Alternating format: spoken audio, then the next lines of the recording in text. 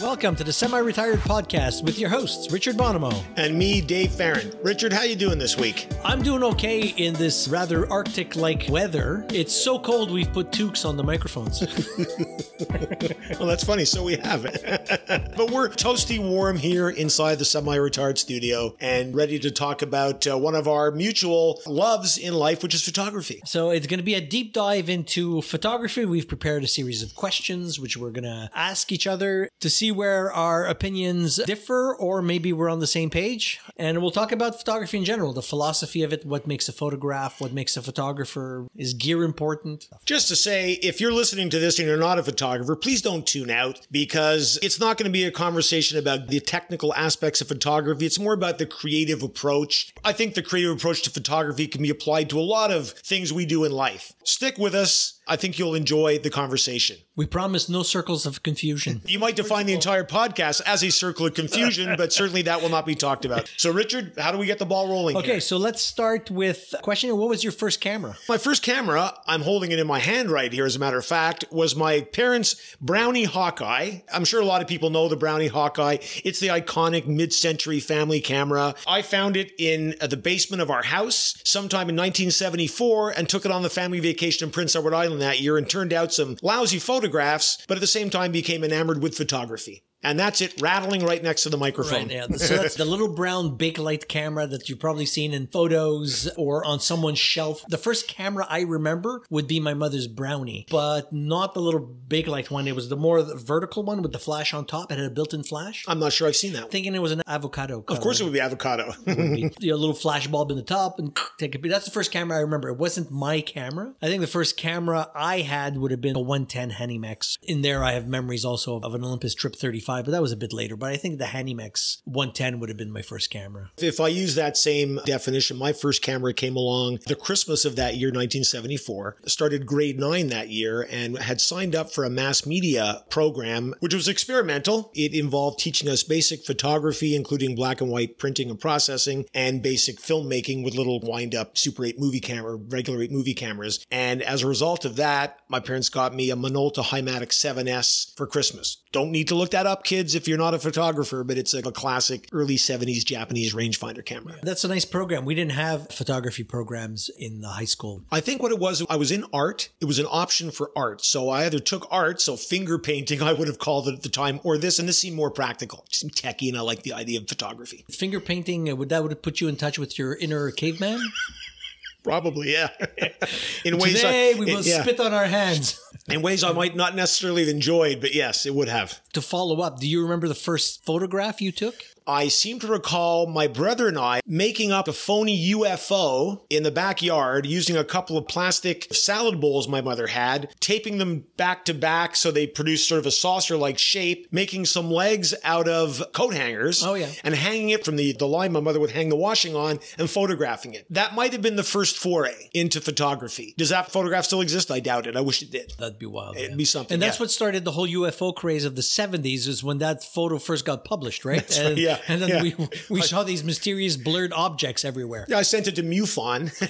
No, actually, it didn't exist then, and they put it on the front cover of their monthly magazine. You brought them into existence by taking the photo. I like to think so. And do you have a memory of a first photograph? No memory. I don't remember anything shot with the 110. I don't remember any photos taken with the Olympus Trip 35. Okay. I have no memory of those photos at all. If I have to go back to the first memory I remember, it would be, started using cameras at work. I don't have copies of photos from back then. I have photos of my childhood, but none that I can say I took. I don't know what happened to all those photos. I have some, I think, in my storage area here that come from the class. I had 3 years of that, grades 9, 10, and 11. So there were projects in there that I would have taken photographs for that I oddly can't remember what the subject matter was. I seem to recall photographing overflowing garbage cans in the school or something like that. Some sort of social comment project, but nothing of any substance. Meanwhile, Peter McCabe at the same time was contemporary, that's right. He was shooting all those great high school shot time, right? Well, that's depressing. You're right, eh? Peter's a world-renowned photojournalist, photographs people excellently in a way I wish I could, is a contemporary of ours, and seems to have started off on a slightly more productive path than we did. If we elaborate on that, what makes a photographer? Do you consider yourself a photographer, Dave? I do, in the sense that I feel I can, or I've developed over the years, years, the ability to produce an image using a camera that I think has some aesthetic value to it and is pleasing to look at. I'm not a photographer of specific subjects.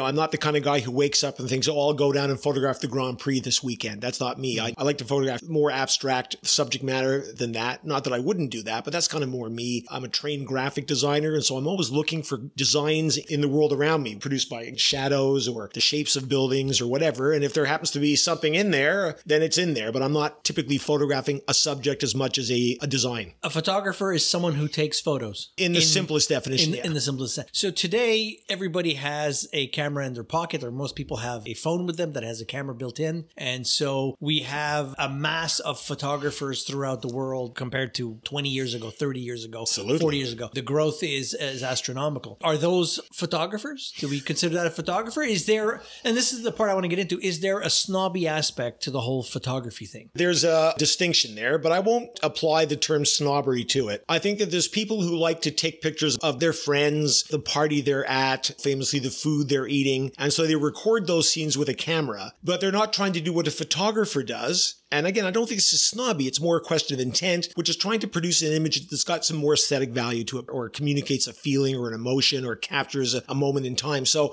I think it's intent that is the distinction. Again, I don't see that as snobbery as much as that's just the way it is. So if you're grabbing something for your Instagram feed or whatever, you're going to post something on Facebook, and we have now the proliferation of meals. People who go and photograph. You can follow someone and their entire feed is just food. Just feed. Yeah, that's right. It's a food feed. They have an intent there where they're trying to capture something. This is what they're channeling. They're inner foodie and they're capturing their meals. In that sense, are they photographers? Let's run this again. It's entirely possible to take aesthetically pleasing photographs of food if you put some effort into it, not necessarily just pointing your camera at the pizza that's just been delivered, but paying attention to the lighting, paying attention to what else is in the scene as you're framing it, cleaning up the edges and corners of the composition. If you're just pointing your camera, whether it was a Brownie Hawkeye back in the day or your iPhone at your pizza and snapping the lens so you can send this photograph and say, check out the delicious pizza I'm eating, I'm not going to define that as somebody who's trying to be a photographer. I'm going to say that's somebody who is, and it's completely legitimate, just wants to capture some images of the life they're leading so that they can show them to people around them, remember them later. That's fine. That's great. But I think a photographer, if you want to call yourself a photographer, you're putting in a bit more effort than that. And I call it snobbery, call it whatever you want. You often see people who deride cell phone images in that, yeah, I have a cell phone, but when I want to take a real picture, I take my real camera. Yeah, you do see that. And we were just talking about the video we watched today about a guy who was giving 13 cell phone tips. And for almost every tip, he put down the camera. Yeah. He put down the cell phone saying, oh, well, you know, because it's terrible in low light, always try to shoot in open light. Or because it's, you know, terrible for this, do that. We come across, especially when digital started coming out and purists didn't see digital cameras as being real cameras, right? They were toys. Well, I remember that. The early cameras were terrible. I mean, look, we had I think a 0.7 megapixel camera at work that stored its images on a floppy drive. Those were terrible pictures, but it was a camera. And I've always made the argument that anything with a sensor is a camera, right? A scanner is a camera because it takes a picture, say in the same way that your cell phone does. If you were to go back, you know, with the arrival of 35 millimeter film, the medium format and large format shooters saw this as a toy. It was never going to take off, right? It's not real photography. It's not real photography unless you're making your own glass and then coating it with chemicals exuded from your body or from a goat that you found basking in the sun. And you coat your own plates and then you develop them inside whatever. That doesn't sound like much fun at all to me. To go back to your iPhone theme, and I know we maybe had a similar experience here, I will say, even though I started dabbling in photography in the 1970s, I didn't really get serious about it until the 21st century, quite frankly. My 20th century output is very shaky, very intermittent, not really great. What brought me to digital photography, you, Richard, had introduced our group of friends who were photographers to Instagram, and all I had at that point was an iPad. So I started using what you can do as a camera, producing obviously low technical quality results, but some images that I was nonetheless proud of that I wouldn't have gotten if I'd been out there with my camera trying, quote unquote, to take a serious photograph. So I will credit the iPad and the iPhone as two photographic tools with which, number one, I had a whole lot of fun, more fun than I was having with my actual film cameras. They caused me to approach the photography differently, and they loosened me up and they made me produce what I felt were effective images with a very limited technical tool set, and that was fine. All that stuff that people get overwhelmed with aren't there on the iPhone. Even as the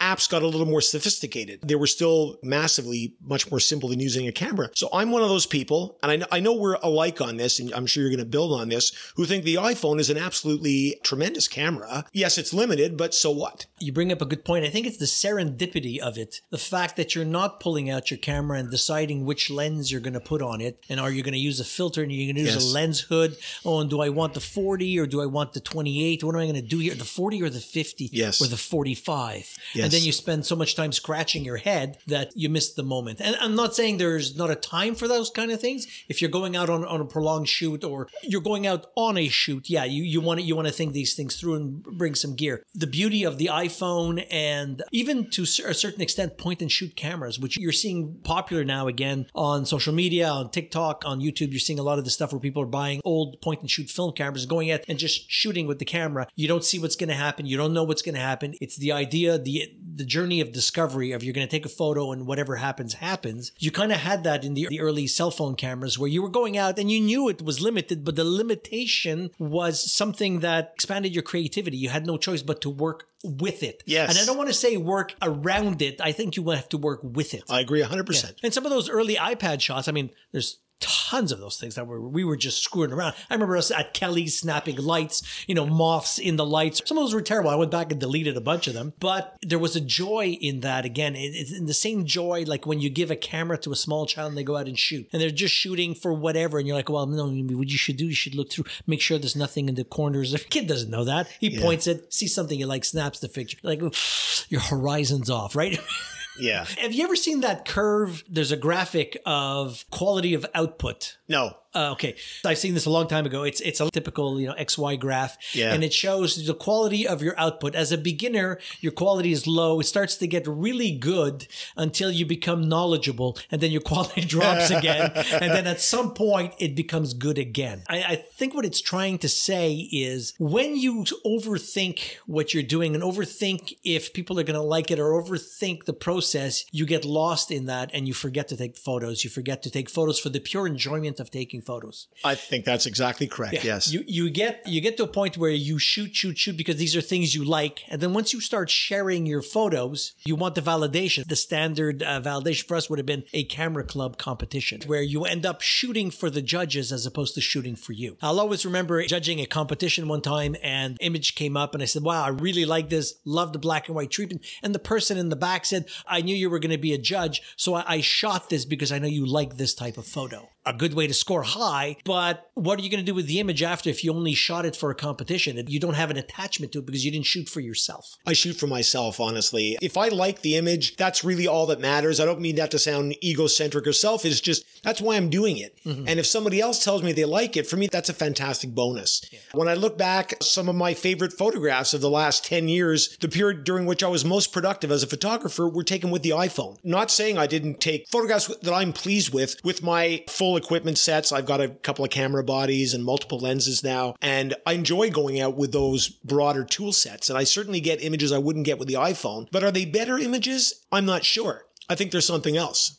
Again, it comes back to serendipity for me. If I'm walking outside and I see an interesting shadow pattern, if I say, oh, let me run home, grab my camera, come back out here, sun's moved. It's gone. Yeah. The best camera is the one you have with you. And I think whoever said that, I can't remember who said the original quote, but today we all have a phone on us. And most times I'll go out shooting with both. And some shots I'll shoot with my camera. And for some other things, I'll pull out my phone and I'll shoot them on my phone because for whatever reason, it's going to respond differently, or I'm getting a different feeling from the phone. And also there's the fact that if I shoot on my camera, it means I got to pull the card out. I got to stick it in the card reader. I got to import it into something like Lightroom, work with it. On the phone, most times I rarely touch up the photos because I can get them where I want. I find it's easier to get in camera on the phone than I can on the camera. There's the immediacy and the intimacy I find is much more accessible on the cell phone. It's its own experience. I'm not sure I felt that same barrier with the technical side that you did, but I really did enjoy going out, taking a series of photographs with the iPhone, post-processing them on the iPhone in the apps, and then perhaps sending them up onto Instagram so that those of us who were photography friends could look at them and get like a thumbs up from somebody or a great shot. That was a lot of fun. I really enjoyed that aspect of it. I was never a big post-processing processor anyways. Again, non-photographers, I know we're getting jargony here. Stick with us. Post-processing is work you'll do on the image file after it's been shot on the camera. Sometimes that can be done in the iPhone or on the iPad. Sometimes you need to take that to your computer. It's some kind of cleaning up we're doing. To Photoshop it, as they would say. To Photoshop it, the famous new age verb, exactly. I was never one for doing a lot of that. That's my style. I'm not advocating that other people agree with that or do it, but I was always for minimal cleanup, bit of contrast, bit of sharpening. I always liked taking out little specks in the photograph. Yeah. Like if there was a cigarette butt on the sidewalk in a photograph I was taking of some shadows, I'd get rid of the cigarette butt. To me, it wasn't part of my story. I'm a gardener that way. I clean up. So did you garden before also? I've gardened before. I've gardened before, yeah. I used to carry with me I still actually have it in my car, a thing called a plamp, P-L-A-M-P, that you can attach to your tripod, and out comes this little set of jaws, and you can bring your subject. It's a question of placing it in front of the background you want. Yeah. Because maybe it's in front of something that's a little messy, so you just bend the little sucker over and take your photograph. So I was a gardener. I carry a scythe for the same reason. Hey, a little Grim Reaper there, Richard? Yeah. I'm banned from a few nature parks. Yeah, I'm sure you are. It's interesting you mentioned that, Dave. I think maybe we should do a field trip. Just the two of us? The two of us go out, photograph, pick a subject, go out, Which we've never done, by the way. No, we've never shot together. No. Well, Perth. Yeah, there was Perth, that's true. And a couple of camera club events for sure, yeah. Perth was interesting. A whole bunch of people rented, was it 1 or 2 buses? Yeah. We drove out to Perth in Ontario, 3 hours away, and we went to photograph this quaint little village that you had found. Yeah. You and I went out and shot a little bit, and then we ended up at the pub the entire time, drinking the rest of the afternoon. Yeah, that's right. I was in this phase at this point where I was really uptight taking my photographs. I was digital, a couple of years maybe past the iPhone phase, but I was not loose. There's a few photographs from that trip that I have that I can remember, but nothing memorable at all. I have a few interesting ones that I've posted here and there. Some by the water. You remember they were doing a fireman training exercise? Yeah. And they had those big dummies that you had to pick. He had the big hook in his head. Right. Yeah. I got a few shots of that. What I remember from that trip, and it is photography related, I promise, is I had my iPad with me, and in the back of the bus, showing the guys, look, this is what you can do with an iPad. Took the card out of my camera, put in the card reader, stuck it in my iPad, logged into my Mac at home, remote desktoped into my Mac, took the images from my camera, sent them to my computer, opened them in Lightroom, edited them, and then posted them from the back of the bus, which seems like nothing today. But back then... I didn't know you could do that. So it actually is something to me, yeah. It was mind-blowing. And it's not like I was editing them on my phone. Right. And then Understand. No, I remote desktoped into my computer. Today, it's nothing. This was 2010. Wow, that's right. Yeah, 2010 and I remember freaking out right. everybody in the back of the bus. Freaking me out now. It's 2023. But to get back to your earlier point, is all of this actually photography? We've called this episode Great Photography is All in Your Head for a reason. Because we're both of the opinion that all that stuff gets in the way sometimes. And if you send somebody out with a Polaroid camera, I know you're a Polaroid fan. Yes. I believe you're a Polaroid fan. I'm a fan. I don't have any, but I am a fan. Then it really wouldn't matter, because the work of thinking about what you're going to produce and getting it down on film or a sensor really should be possible with the simplest possible gear set. And anything beyond that's a bonus. You know, you want to add in a fancy telephoto lens, you want to add in a fancy this and that. That's great. Like, again, you're not going to get a photograph of a couple of lions basking in the sun on the Serengeti with an iPhone, but you will get photographs. You will get photography in the way we're defining it today. I think that's the point we're saying, is that you don't need the most expensive gear. Certain photography, yes, you need the gear. But to go out and to shoot, we all have a camera in our pocket. Let's stop deriding it as saying it's not a camera, it's a cell phone. It is a camera. Yes. It takes great images, and you have it with you all the time. There was a YouTube channel years ago, and I can't remember the name of it, where he would invite well-known photographers, commercial photographers, and he would give them a point-and-shoot camera. Absolute basic camera, and say, okay, you have a roll of film, I need you to go out. And the photographer would go out, and with this basic point and shoot with, it's built-in flash. Sometimes he would bring little gels to put in front of the little flash, but he wasn't allowed to bring any other equipment. Would go out and shoot superb photographs, proving that you don't need a $10,000 camera to get a great shot. You can do it with the equipment once you know what you're looking for and know how to get there. Yeah, I That's agree. the thing, how to get there. I'll tell you a story about how equipment got in my way, and this dates back to 2004. I went on a workshop with Freeman Patterson, who is certainly Canada's most distinguished and famous photographer, and I would venture to say one of the most distinguished and famous photographers in the world over the last, let's say, 40 years. And I went down to his workshop in New Brunswick. I was shooting film at this point, but I was in this phase, for whatever reason, where I would go out to do photography dressed in black. I would have a black vest on over a black t-shirt, black cargo pants, black sneakers, and I had this big belt that I would like strap onto myself with pouches for the lenses. And I would have looked like one of those guys in Black Hawk Down, you know, the Delta Force they dropped into Mogadishu. Or Batman. Or Batman. And not to mention a big tripod, a big Manfrotto tripod. So I must have looked like some kind of dangerous freak if you saw me. And I would wander around St. Anne de Bellevue, which is on the island of Montreal. And I would imagine people would have shut their doors if they saw me coming. Go down to New Brunswick. We're all loving being with Freeman Patterson, who's like 80 years old at this point, and he's all about an easy approach to photography, never talks about the camera, just photograph. Just learn to get in touch with your creative self and just photograph stuff. And we went into a cottage on his property on this particular day, and I was probably all kitted out in my stuff. And Freeman was saying, okay, I want you to do this. He was giving us assignments. And me, he sent up through a skylight onto the roof of the cottage, and he said to me, you're going to have to take all that stuff off to get through the hole in my roof because you're not going to fit. And I thought, yeah, that's true. And I felt probably momentary anxiety, but then I took My grappling hook is gone. My grappling hook is gone. I stripped all this stuff off and went up top with whatever. I had like I'll go geary here, a Canon Elan 7 film camera and a lens on it, and went up top. And I realized afterwards, Freeman was saying, what are you doing, you idiot? Why are you covered in 50 pounds worth of equipment? You're missing the whole point. And it stuck with me. And so when it came to iPhone photography, again, a few years later now, I would go out at work at lunch. I would go out, just wander around the building where the office was, looking for interesting subject matter. It didn't matter what. If I saw that it was if I saw there was a rainbow outside, the office I was working at was near some railroad tracks, and there was a double rainbow. I ran out the back, got some great photographs with the iPhone, came back. And I was so happy, and I would never have got those photographs, whatever value they've got, certainly to me, in the sense that they captured that moment, that I would not have gotten if I'd been Johnny Delta Force Black Ops photographer. Never would have happened. I have a similar story. I found myself in Cape Cod on vacation on the beach with my camera bag, my Pentax body with a motor drive, 14 lenses, 2 flashes.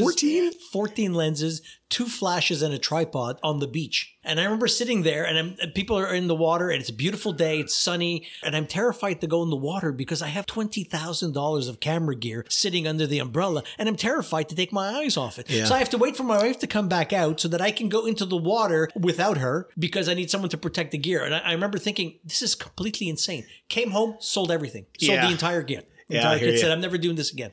Not to mention the weight of it. I can't even imagine. Oh, the weight. Did I need a flash? I'm going on a beach vacation. Do I need a flash? And did I use the flash? No. Did I use the tripod? No. How many of the 14 lenses did I use? 2, maybe. Richard, I used to carry a compass in my photography vest on the West Island of Montreal. Like I was going to get lost in the parking lot at the mall, and I would need to guide myself to my car with a compass. What was I thinking? I probably had a knife in there somewhere, some kind of a Bowie knife. You're in the mall. Bed Bath and Beyond was north. Exactly. That means the Starbucks. Exactly. Is so 40 a paces. long way from photography was that. You can easily get caught up in the gear. And, you know, there's the old gear acquisition syndrome. The lens you have is never good enough, and it's easy to get caught up in that. That's why we'll talk a little bit later about what gear do we have now? What are we shooting with now? Well, it should be noted that the image on the graphic for this episode, if you're looking at it, is a camera that we both love. That's really camera porn on that graphic. It's a half-lit image of a camera that we both had to have about 10 years ago. A Fuji X100s. Talked about it in an earlier episode. Had to have that camera. Couldn't sleep. Yeah. Had to have it. It's funny you say that because before I got the X100S, I got the X Pro 1, which was Fuji's first interchangeable mirrorless. I got that with a 35 1.4. The autofocus was unbelievably slow, but that lens was just absolutely gorgeous. Right. At 1.4, it was tack sharp, beautiful. I took some really amazing shots. But I remember, this is like maybe 10 years after the famous Pentax trip. I was like, oh, maybe I need another lens. And I remember coming home again and going, I'm about to do it again. And that's when I sold the X Pro and I went for the X100 because there are no lenses. It's a fixed lens camera. Right. Fixed lens camera. I can't buy another lens and I won't get caught in this. Self-denial, if you will. Self-denial, yeah. Well, you raised an interesting... I'm a holy man that way. think you are. Well, you raise an interesting topic, which is the topic of sharpness. As long as I've been involved in photography, I hear people talking about sharpness, and I find myself wondering, how fucking sharp can a picture get? I will analogize this to shaving. We now have razors with 5 blades, aloe strips, flexible heads. I've been shaving since probably 1975. I'm not sure I'm shaving any closer. And I was shaving with a single blade razor back then. So I do tend to wonder sometimes if we haven't brushed up against the threshold of sharpness, is it really all about sharpness? Like, I'm not advocating for fuzzy, out of focus pictures, but I think there's a cult of sharpness out there somewhere that probably needs to just kind of rein it in a little bit. According to my friend Norman, a real man shaves with a blowtorch. Hey, I'll bring in a Beatles story here. Somebody asked John Lennon once if he considered himself to be a great guitar player. And John said, if you want to talk about technical excellence, talk to George. All I know how to do is to make it fucking howl and move. And I think that can be applied nice. to art in general. There's the hyper-realistic painters, and we can respect that. Or there's people like Vincent van Gogh who knew how to make it howl and move, I would say. I like that analogy. That's great, yeah. And you're right. I think there is the cult of sharpness. And I understand if you're shooting in nature photographs. Of course. The beauty is in the plumage of a bird, let's say. You don't want an out-of-focus bird. Otherwise, it's just a shape. It's I can't see the forest for the trees. I can't see the image for the sharpness. And we get caught up in that. And I think the mood of the photo sometimes is very important. I'll take mood any day. That's me. I'll just put my cards on the table. I'll take mood any day. I'll take it. What did you say? Howl and move? Make it howl and move. I'd rather that than Sweeney Todd.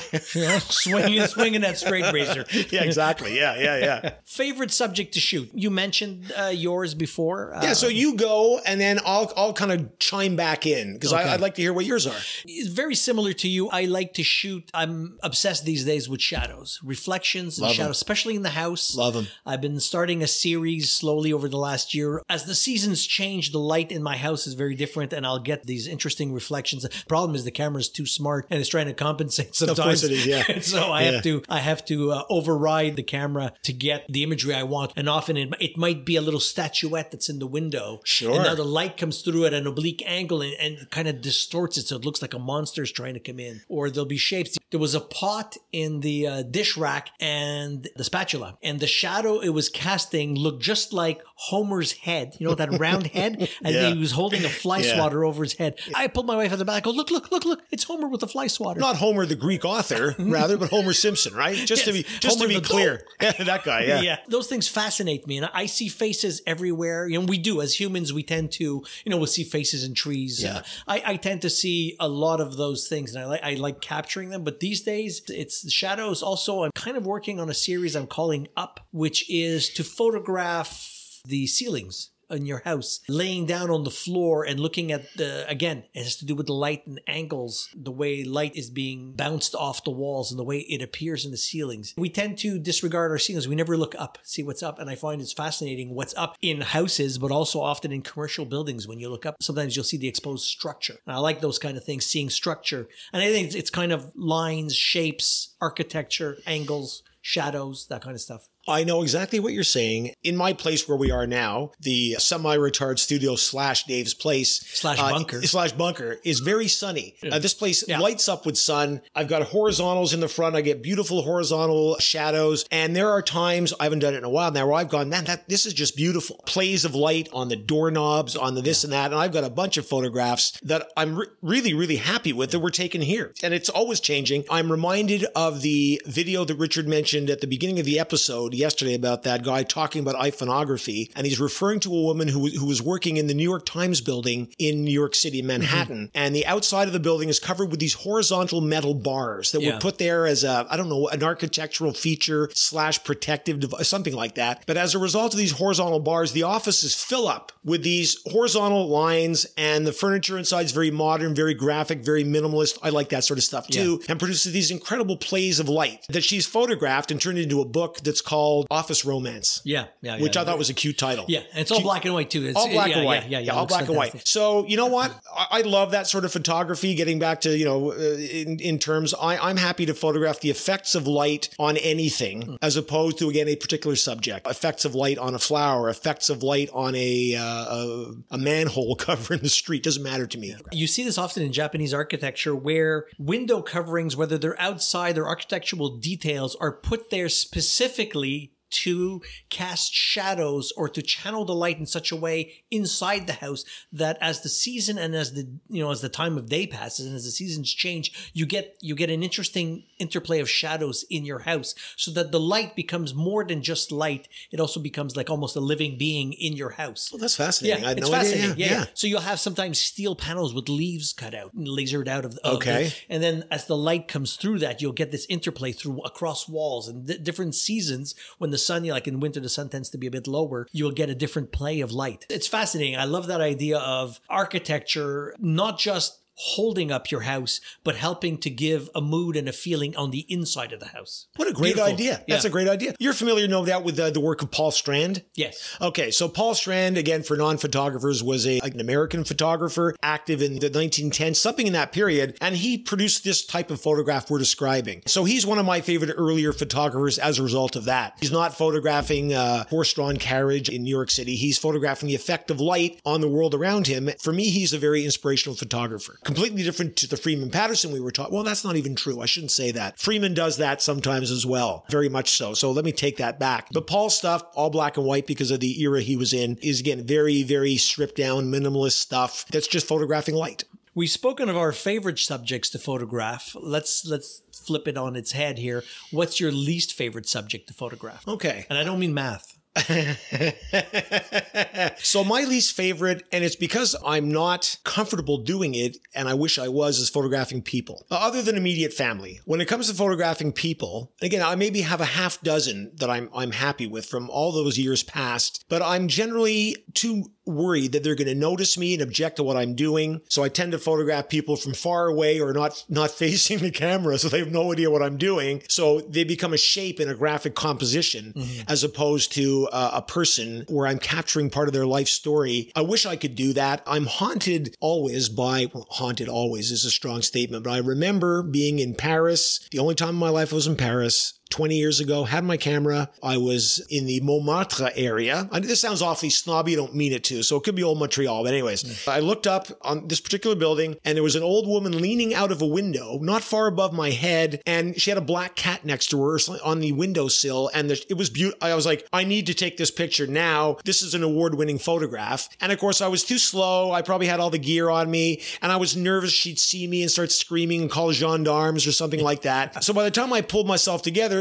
she had withdrawn inside the window and the shot was gone. That's me all over with people photography. I'm not good at it because I'm too shy to do it, is what it comes down to. What's nice is that photograph does live in your head. There's a lot of stuff living in my head, yeah.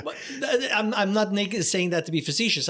There are images sometimes that I see that I don't take. Sometimes I see something and I need to capture it just for myself. I don't need to share it with someone. I don't need to capture it. I was there in the moment. I lived it, but the photograph lives in my head. So I'll go back to my least favorite subject. There's a scene in the Ben Stiller movie, The Secret Life of Walter Mitty, which came out within the last 10 years. Which I've not seen, no. Yeah. The basis of the movie is Life magazine is closing down. It's going digital and their last print issue is coming out. And Ben Stiller plays the photo editor. He's been there for like 25 I'd like to watch years. that. Yeah. It's fantastic. Okay. Of course, now I'm going to spoil it for you, Dave. You know what? I'll block my ears so the audience can hear it, but I can't. I'll just see your mouth moving.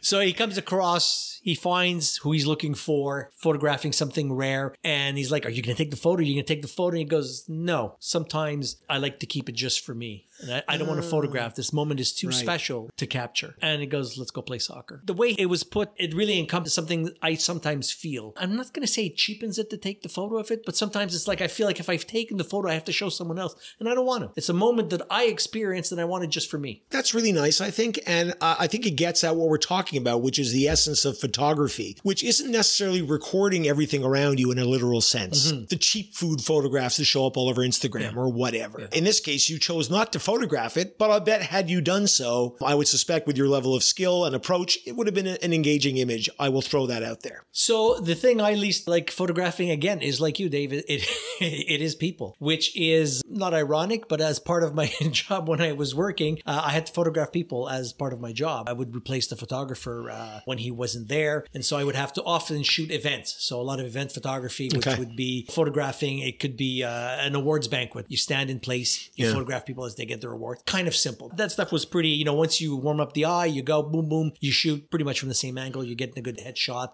of the person receiving their award, shaking hands with their prize. Those are simple. What I don't like is portraiture more than anything. Portraiture, also, I would guess like street photography, when you're right in someone's face and you're photographing them. I find it somewhat invasive. I've been photographed like that one time. I remember walking down St. Catherine Street and I saw the guy walking and he's got a camera around his neck and he looks at me right in the eye. And as I'm 5 feet from me, he just lifts the camera with looking me straight in the eye, never looks down at the camera, just tilted the camera up, took a picture. Well, that's the classic technique, right? Yeah, I thought it was great. It was great. It's not something I feel comfortable with and I can't explain really. And you know what? Really, I should have said street photography 5 minutes ago. That you've said it, so I'm not...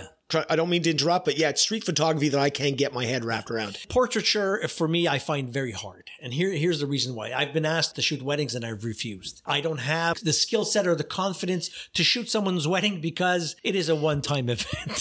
If you screw up someone's wedding, it's not like they're going to do it again next weekend so that you can get the pictures. But I've been asked to shoot portraits. I'd taken some photos for an annual report at work, and when the chairman of the board liked the photo and had invited me to his place, to his place of work, to shoot portraits of him in his office in Place Ville Marie. I'm telling you, I never sweated so much in my life. I showed up, 7 lenses, over geared, ended up taking a few photos. I don't know if he ever used them, but to me that was terrifying because when it comes to portraiture, you're not shooting for yourself now. Right, you're right. Now you're shooting something for the client and you want them to appreciate what you've done. I am not some famous photographer and they're going to say, okay, do it, and whatever you do will have to be good because you are you. This is not it. I'm here to take photographs of the man in his office that he's going to use on his publications, his website, whatever it's going to be. And you have to satisfy the client. Usually the only client I have to satisfy is me. And that I know how to do. But to satisfy a very successful man with photos, you know, and that he's called me out personally to do this thing. And the photo, I find that very intimidating. And I don't like that. I don't want to disappoint, I think is what it is. Well, I understand what you're saying. At a job I had recently, I was responsible for communications at a company to put on a lot of big company events where a lot of people would attend. And I discovered that they didn't have any decent event photography as I reviewed the inventory and decided, okay, I'll shoot some events. It was my idea. No one expected anything of me. I was producing, I would have to say, better results than they had on file, but the standard was very low. And I was okay with that. Again, people on stage getting trophies and so on and so forth. But if somebody had said, hey, can you take a photograph of the CEO that's going to be used? I think I might have said, you know what, that's not my gig, because I would not have had the confidence to do it exactly as you said it and to record this man or woman in an optimal way. I'm not trained to do that. No. I would have backed away from that really, really quickly because I might have just screwed that up out of sheer nervousness. I might have nailed it, but I doubt it. And I did photograph a wedding once. I was asked by a family member to photograph a wedding because, you know, Dave's a photographer. I said yes because I felt I needed to say yes. And they were, so, they're counting on you and they don't have a lot of money. I was like, okay, I was just going to do it for the cost of the film. And I had a horrible time because exactly as you said it, I realized what I was responsible for. And if I fucked up, it was going to reverberate for the rest of their lives. The part of their wedding experience would be crappy photographs from this guy, Dave. And so I was never happier than when the photographs came back. They weren't bad. I went to their house. They were back from their honeymoon, said, here's the photographs. They seemed happy with them. And I got out of there and I was like, I'm never doing that again. It did give me a newfound respect for wedding photographers at the time, which I, for no good reason, probably didn't have. I was like, man, you guys take a lot on. Yeah, I have experience with that. My brother's a photographer and often would shoot weddings.